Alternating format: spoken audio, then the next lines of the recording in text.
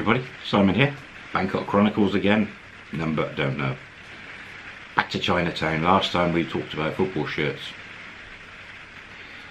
3/4 of the way up Yaowarat Road on the right. I mentioned before there were some shops selling martial art knives and machetes and that sort of thing, but they also, as I found out, they sold lots of little knickknacks. One thing, I mean, you only have to find one product that's right that you sell on eBay that makes money, and you could be made. Jeweller's loupes. They're little magnifying glasses that folded out that the jewellers use to check the gold and diamonds. Different magnifications, some with lights and things. And I'd been asked about this from a friend of mine who's a gold dealer back in the UK, and I spotted them. But they range from 100 to 300 baht, which was a lot of money. But I didn't know the market value, resale value for them, so the time I found them I took some photos and got the prices. But at that moment, as so much of Chinatown, you suddenly find these secret alleyways, and right in between these two shops that I was looking at was a very narrow alley. People who've got these little units make use of every square inch of footage to put products. But I noticed it was only 2-foot gap I walked through, and I found a maze of very narrow walkways that was probably 100 square meters covered in little units. A lot of the units were just like a cupboard, like a wardrobe on the side, a meter deep, 2 meters long, and the seller would be standing in that 2-foot gap. So it was a nightmare to get through. Pen section, we'll talk about that on another video, all the pens.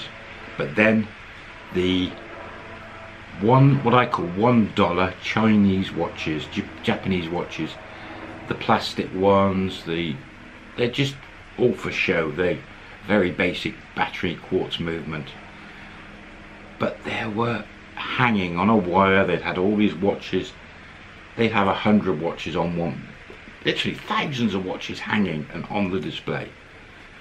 And this alleyways went on, and it was just full of these dollar watches, as I called them.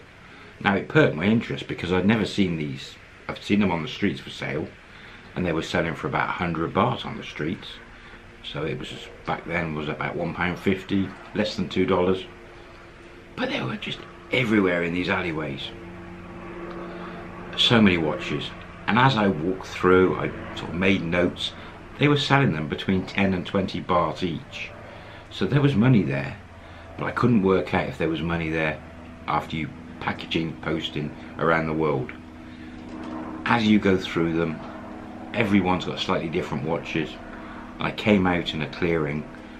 There was 2 shops on a dead-end little alleyway, but proper shops with thousands of watches in, all displayed properly, really nice. And after going into that one of those shops, made a contact there.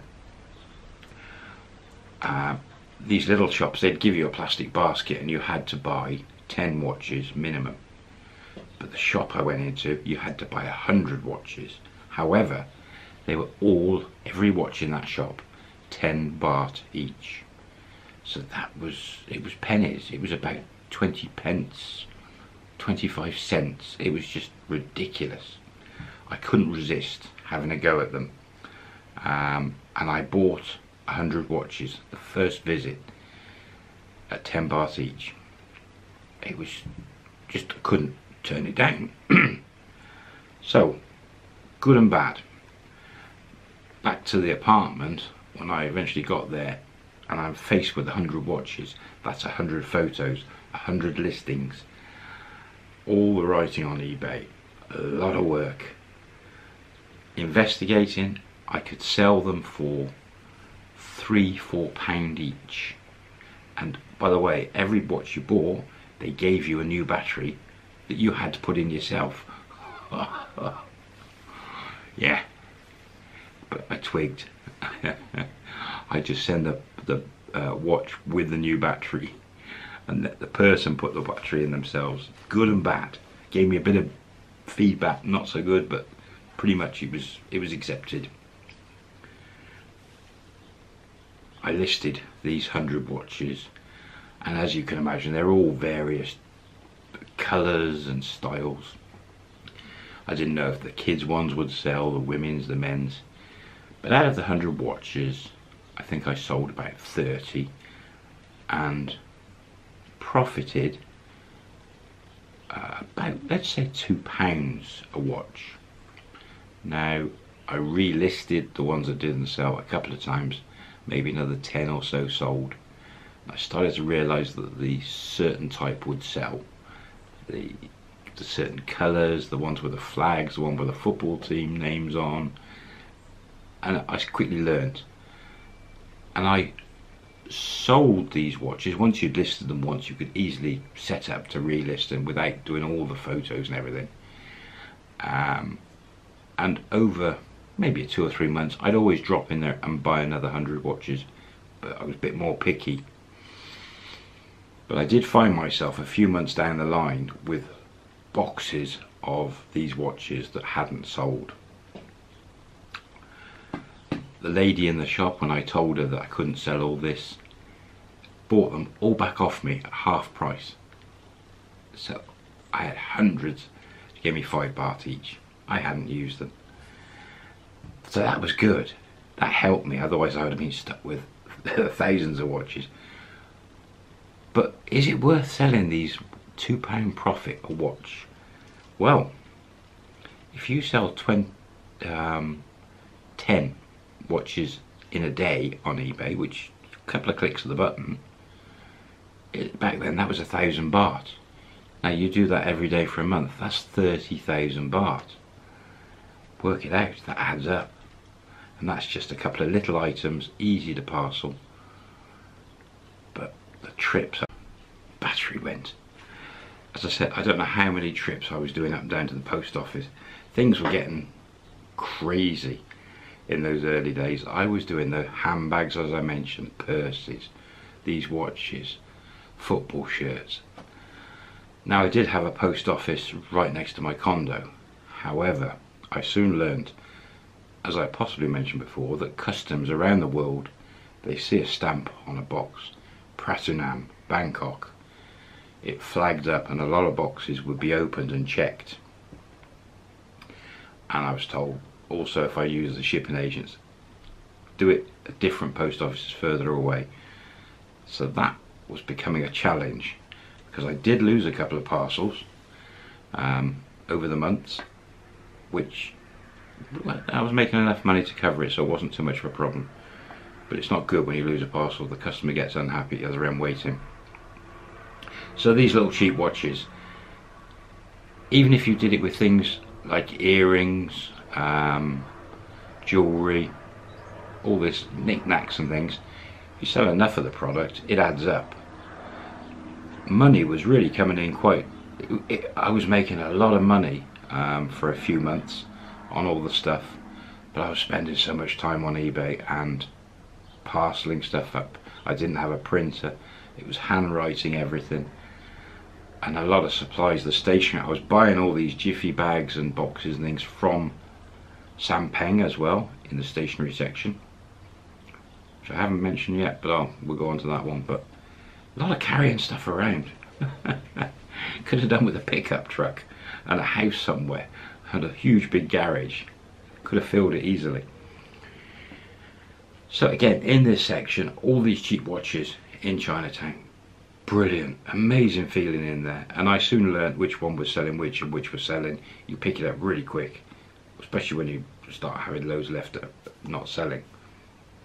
My eBay costs were going through the roof, all the selling fees. But as long as you keep on top of it and you pay it, I was paying every day.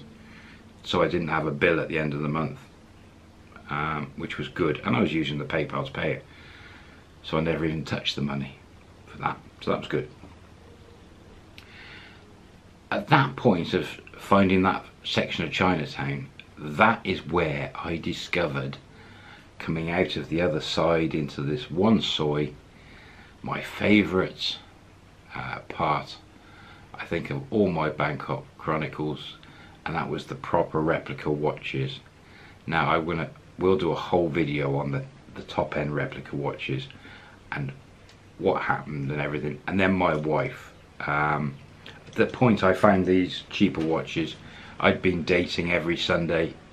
Mem, I'd been going up and down to Param Som and the places, and shortly thereafter is where she started coming up and spending time with me, and that's where her invaluable knowledge of the Thai language and the area really changed the gear on my ways of selling and finding the products. Having that language barrier, I managed, and I was making really good money. I got lucky finding products, but they're all there, the products in Bangkok, every single one you want. But Mem made a difference when she came in. But that's a few more videos on, and the watches, I want to do a video on, a big video on that one. Back in pens. Now I did a video way back on Mont Blanc pens. I don't know if it's still listed. I, being a man, love gadgets and knickknacks, things. Pens, I've been a Parker pen man.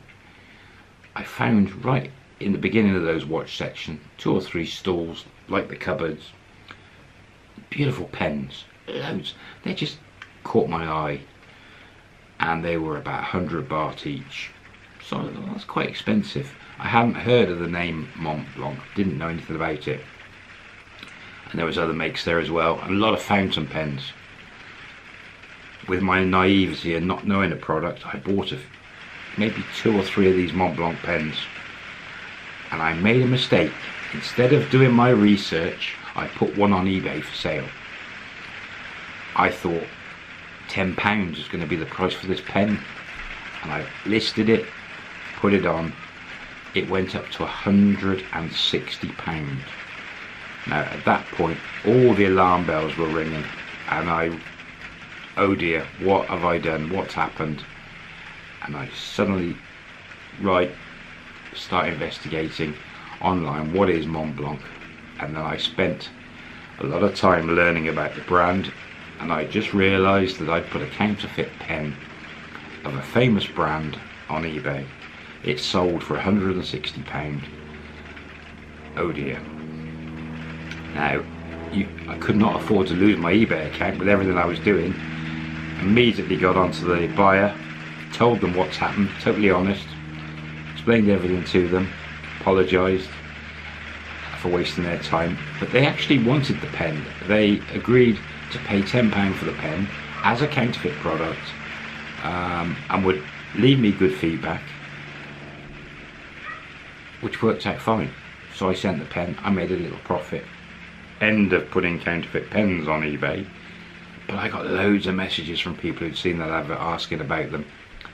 So I could have easily bought loads and sold them. But over the coming couple of years, I bought loads of those Mont Blanc pens for myself because they're so nice. And I've still got them. Great. But that taught me, do your research before you list things. So easy to get bitten. So pens I kept away from. They even had the boxes with the pens that were all stamped correctly. They had certificates that all looked authentic. Everything looked original, absolutely perfect replica. Even the refills inside were all marked up properly. And since coming back to the UK, I even took one, because it's the jewellers that normally sell these pens, they're so good. And I took one into a jeweller's when I was having a battery put on a watch, and showed him, and he looked and checked it over and got an original and showed me. Wow, so close. He struggled to tell the difference. But there was a serial number on the clip, the part that you put in your pocket and hangs over the edge. On the side of the clip was a number, and the couple of pens I had the same serial number on. That gave it away. Serial numbers, watches, pens, quite often they have got a serial number on, and if they're counterfeit, they all have the same number. We'll check for that. But pens, loved them, couldn't sell them. Jeweller's loops, I investigated, and inside that section of the watch part, the Chinese watches, I found more people selling them, and the price went down the further you went in. And I eventually managed to negotiate 25 baht for the basic ones and 50 baht for the ones with lights, for the diamond magnifying ones. I bought some, shipped them to my friend in the UK, who absolutely loved them, couldn't believe the prices, because I'd sold them to him at just cost. He then asked me to ship lots to him so he could sell himself online and to friends. And I shipped thousands. I bought from this place.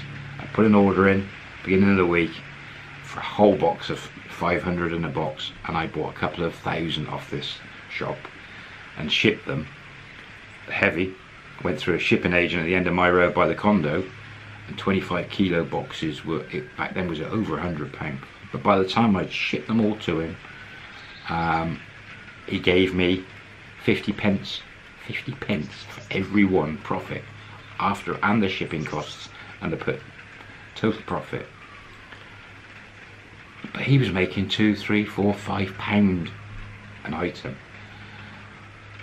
That gave me the insight, okay, I can start shipping in bulk some items, maybe, if I can find the people to buy them off me who could sell back in the country. But that was my first entrance into shipping in bulk, using the guy that gave me the work permit. 10 kilo boxes was the way to go. But I made a killing on these eye loops, and he bought those, he sold them so quick. Every month I was probably selling them 4 10 kilo boxes a month and making a lot of money. That was great, brilliant. Just finding the right shipping agent, but you had to put all the shipping info on the invoices, on the shipping paperwork, and customs stopped a couple of the boxes, and he got charged import duties, but it wasn't much. It was a small amount. It was a couple of pence on each item, but he was happy. He was still making enough money and still gave me my 50p profit. But that was, you know, it was something like 5,000 baht a box profit. I was making 20,000 plus baht a month just from jewelers' loops. Very good. Anyway, with that battery going, I don't know how long this video has gone on for. I've been rambling. Have we learned anything today? Jewelers' loops, Chinese watches, and pens. I'll see you on the next one. I must mention how I found a way of getting around Bangkok without using taxis and the BTS. Remind me on the next one. Bye for now.